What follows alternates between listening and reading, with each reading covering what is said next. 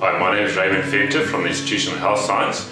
We're going to do a demonstration of how to treat the bowling ball using the CellQuicken. Right, we're doing the bowling ball demonstration. So what we'd like to see is whether the shoulder is one lower than the other, and you'll find the same position on the shoulder. You'll find down there and you'll put your two fingers like that. So the idea is now take a photo from front, but you need it parallel. That means when you're taking the photo, it has to be level to the two where your fingers are. On that basis, we can identify whether it is skew or not. We're going to do on the ears as well. Bring the finger in, deep in against the bone, the upper bone. So you're going to press it extremely hard. So long nails will be a problem. Her ears are fine. So normally one would be lower than the other. So the ears are at least fine, but once we've done the bowling ball, if the ears were out, we would have aligned that. We'd like to align down here. And then on the hip as well, we'd like to see whether the person has a lower hip than the other. On this basis, you're taking it low as well. And you just like to make sure you're taking your photos parallel, and we can from there see whether the hip is lower or higher. Here we can see one hip is higher than the other, and then here we see the one shoulder higher than the other. Alright, you would have bowling ball, and you'll then just start on bowling ball. Right, what you'd like to do is between the earlobe and the shoulder, in the center there. This muscle down here, you'd like to push slightly forward and get into the nerve there, accessory 11 nerve.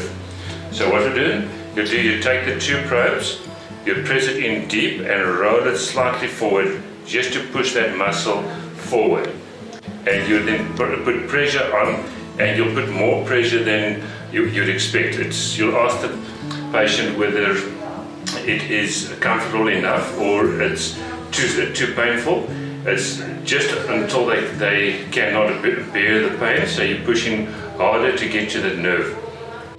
This would be 2.5 minutes, and once you've done the 2.5 minutes, you'll change your probes and you'll move over to the side. Once again, back in and roll it in forward, just to push the muscle forward.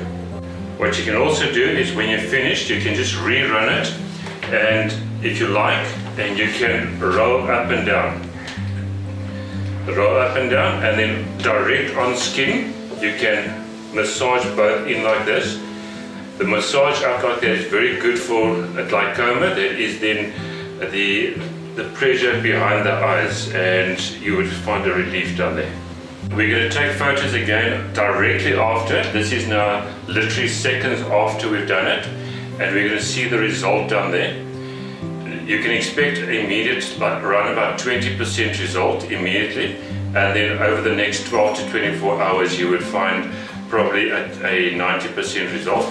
You rather would like to do this more than once, and if you can do it for a week every day, and then thereafter once a week for the next 3 to 6 months. You need to see on the side like that, you need to see that the person does sway.